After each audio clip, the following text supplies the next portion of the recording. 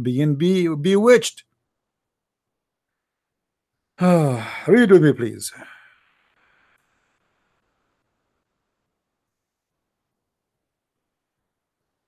Once the prophet was bewitched, so that he began to imagine that he had done a thing which in fact he had not done.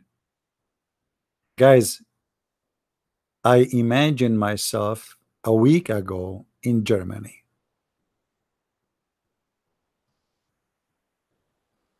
Because somebody did to me black magic. And during the imagination, I saw myself walking with the brother Amir. And during the imagination, I saw myself walking with the brother Dennis. And through the imagination, I saw myself with many brothers. All it was under black magic. And how they did the black magic to the prophet? They took some hair from him. This is why we see many people, they are trying to be bold. I mean, it's very risky. Somebody take your hair, that will be a problem. So the prophet who said, if you eat 7 ajwa, no magic will affect you and no poison will kill you, he himself was affected by both.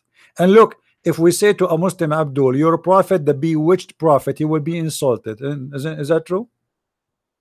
If I say to a Muslim right now, your prophet is the bewitched prophet, are you going to be insulted? Yes, you will be insulted. It's in front of your eyes. You Muslim says that, not me.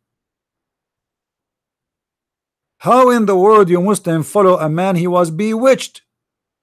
And not only that, he imagined that he had done a thing which in fact he did not. What does that mean? He thought he went to the bathroom, but he did not. What does that mean? He saw an angel, but it was not an angel, it was a cat. What does that mean? He heard Allah talking to him, but it was not Allah, it was the cow of the neighbor. How I can follow a prophet? He imagined things, they are not true. And how many things he imagined? And why Allah allows such a thing to happen to Muhammad?